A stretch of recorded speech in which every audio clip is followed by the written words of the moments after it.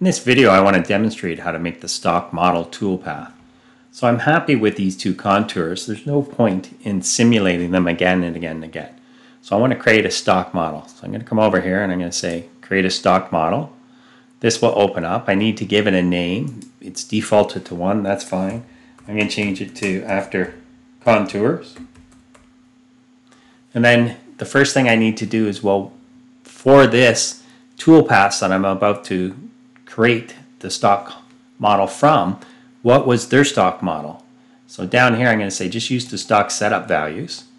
Then I'm going to come to the source operations and tell it this operation. I'm going to hold control and select this.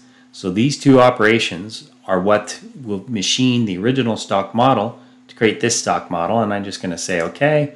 Mastercam will quickly calculate that, and if I turn on the cut lines, it'll show the stock model. So I push Alt S, there's the part. I want to see the cut lines for this. I can do that, and now I see them. I'll just shut the shading off, and now the cut lines are these triangles here that you can't see as well. So it looks good. I'll shut that off. I'm also going to shut the stock display off. And now I want to set up the simulator.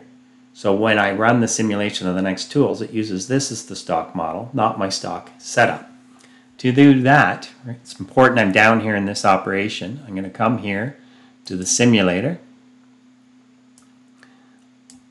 options, and expand it, and I'm going to tell it for all future simulation of this, I want to use the stock model, and there's only one created, so it just defaults to that, and I'll say OK.